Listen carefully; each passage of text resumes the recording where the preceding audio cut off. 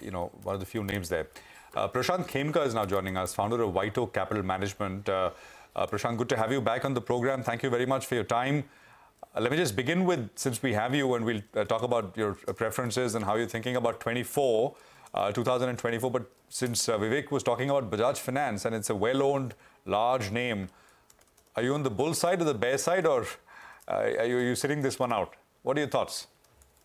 See, as you know, Prashant, first of all, thank you for having me here.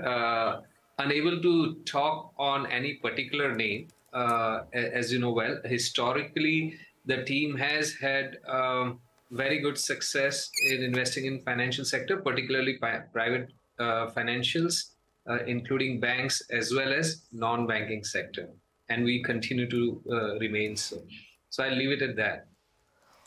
Okay. But broadly, I mean, would you stick with banks, or would you be worried about unsecured and more regulation and more norms from the RBI? We've already, as Vivek was pointing out, we've had 2 or 3 of these kind of missives from the RBI asking generally to slow down the growth in unsecured loans. That seems to be the clear intent. So in the light of that, what would you do? Certainly, Prashant. I think first and foremost, where we are today in the market, what is the prognosis for the economy, what the market is telling about corporate earnings growth, and hence the economic backdrop for the same. And given where valuations are across sectors, I do think financials remain one of the most attractive segments of the market for stock picking. Financials have lagged this year as well, but I think at this time, the risks notwithstanding, across the market cap segment, be it large, mid, or small, financials do present several very attractive opportunities.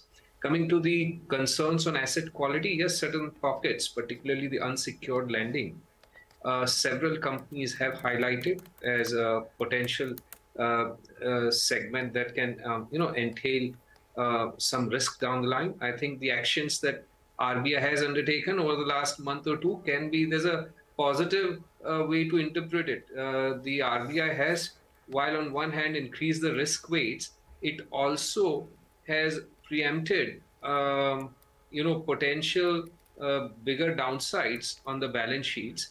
And to that end, it is a positive. You get somewhat lower growth, but at a reduced risk level.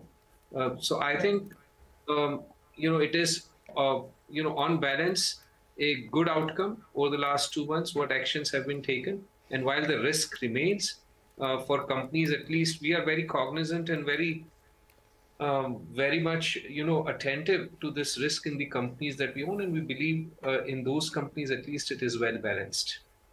Prashant, hi, good afternoon. So if I could urge you to expand on that point, you're saying financials offer a good risk reward, but that's a large universe. So what would your preference be? Would you look at private sector banks that have not moved this year? PSUs have had a much better run. Or perhaps would you look at non-lenders as well? I mean, there are insurance companies, there are asset managers. And on insurance, every now and then there are lots of regulatory concerns, which kind of sometimes knock out the stocks. So what would your view be here, and what part of the financial landscape do you like the most? Certainly. So across board, there are a lot of opportunities, Surbi. So large private sector banks, yes, is a major segment to invest in, and we are finding very good opportunities in the large private sector bank space. Also, in the NBFCs across large, mid, small, I would say there are select opportunities. There are niche. There are, first of all, broad-based NBFCs who operate across what are called multiple NBFCs, but there are also monoline NBFCs who've done extremely well in their niche segment. So we have several investments in NBFC space. And amongst non-lenders, beyond just insurance companies, there are capital market intermediaries who have built over the years a very strong position in their respective areas. And we have good exposure in these as well. So I would say PSUs, we are not that much exposed in the PSU, in particular the banking sector, but private sector banks, NBFCs, as well as capital market intermediaries, would be areas where we have found some very attractive opportunities at this time. Prashant, afternoon. Rima here. So no big exposure to PSU banks. What about PSUs in the defense segment? The current valuation is pricing in very strong order booking and execution for the next 5 or 6 years. Do you think valuations, prices have run ahead of themselves? And how would you approach the defense basket? Because it's done exceedingly well in 2023. Certainly. Thanks, Rima, for the question. Yes, you are right. Defense basket has done very well, and our team has found some good opportunities there so far. But I do worry going forward in that segment.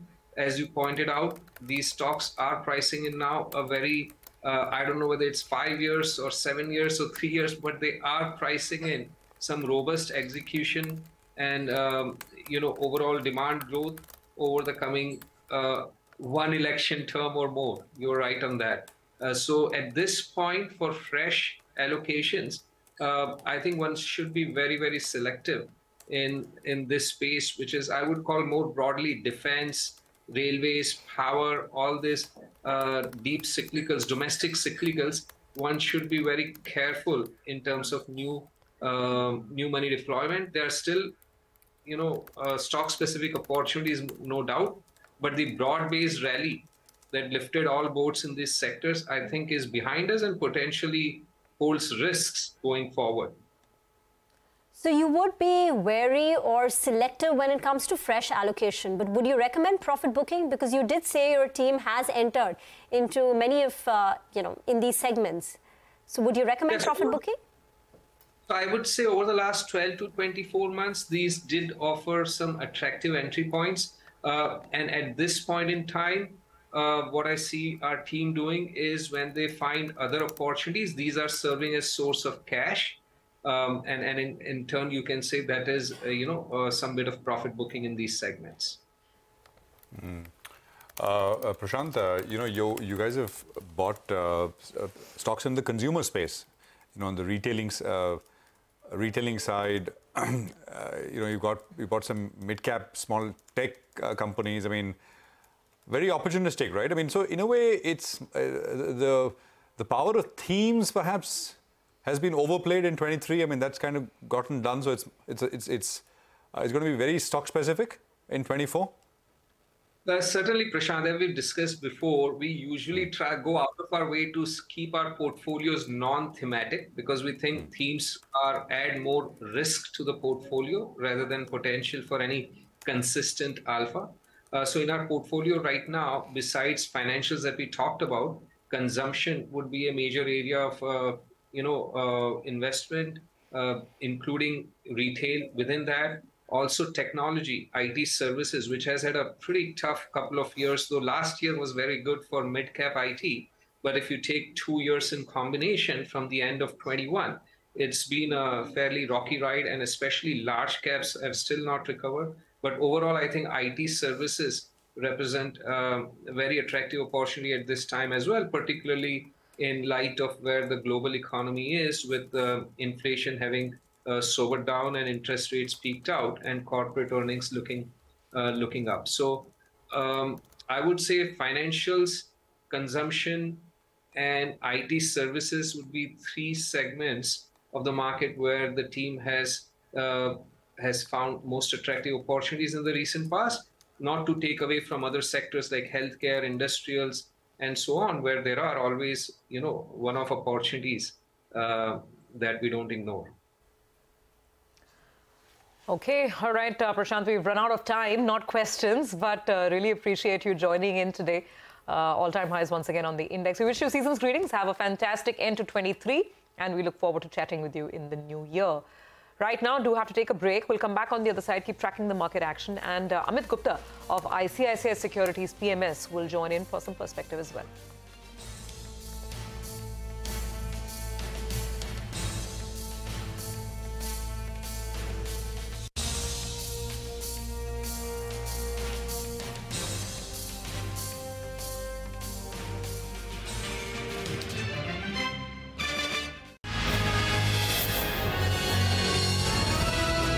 CNBC on a quarter century of excellence.